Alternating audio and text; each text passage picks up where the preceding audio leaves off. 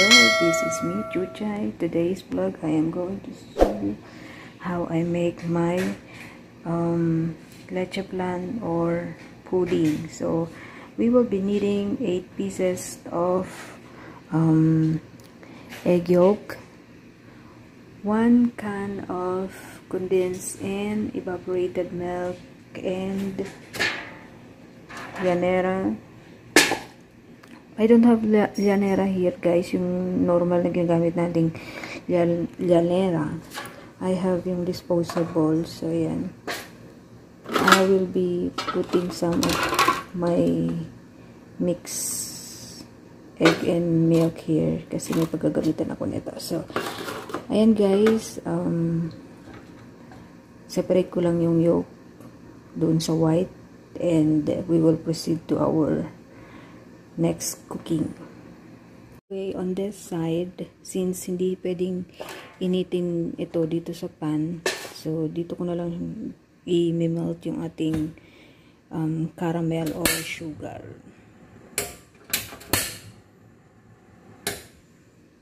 Pero in low fire lang. So ayan, guys, balikan ko kayo and magtutuloy-tuloy na tayo, okay?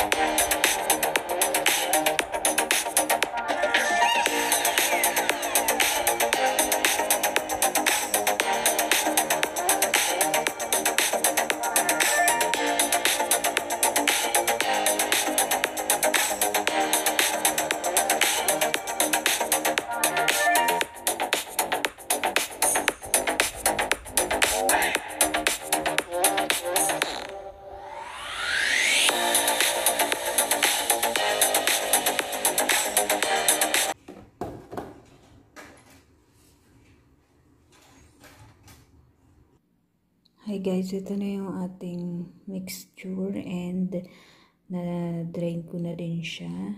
But anyways, I'm still going to drain para mawala yung lumps ng yung mga ano-ano sa kanyang ano at maging perfect ang ating leche flan.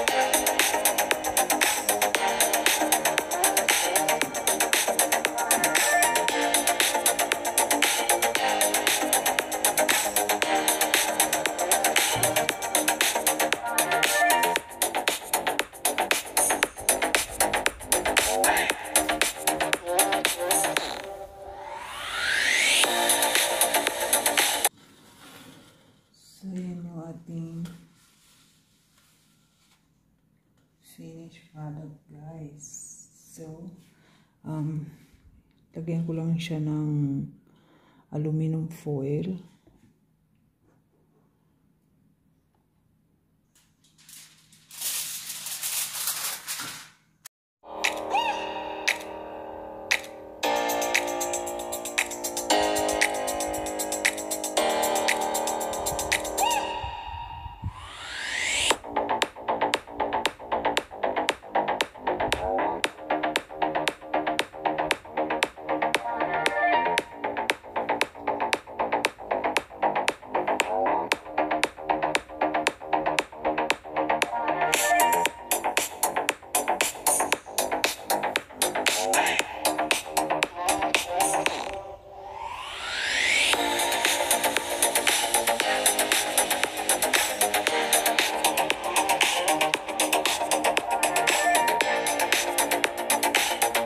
Salang na yung ating.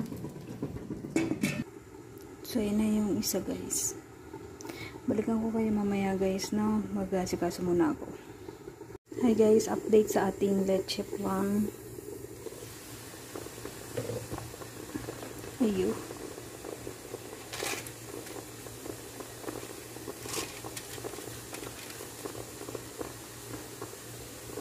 Wala akong ano, guys, toothpick. So yan, okay na siya, guys. Patayin na natin yan.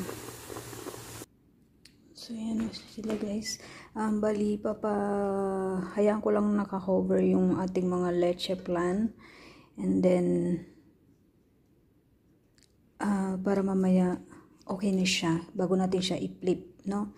And, baka lumabas ako to buy milk para sa aking leche graham. So, ayan guys, update ko na lang kayo pag ako ay gagawa na nung ating graham.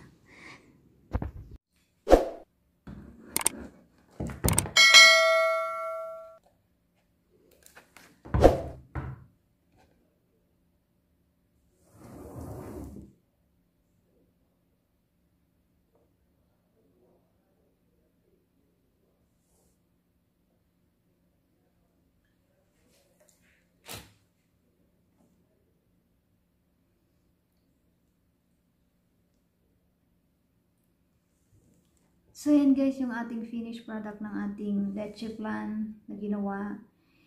And, sana po na-enjoy nyo yung ating leche flan. How to make smooth and creamy leche flan. So, yan guys, please don't forget to like and subscribe if you haven't yet. And please don't forget to click your bell button para you're always updated every time I have a new upload. See you on my next one, guys. Bye!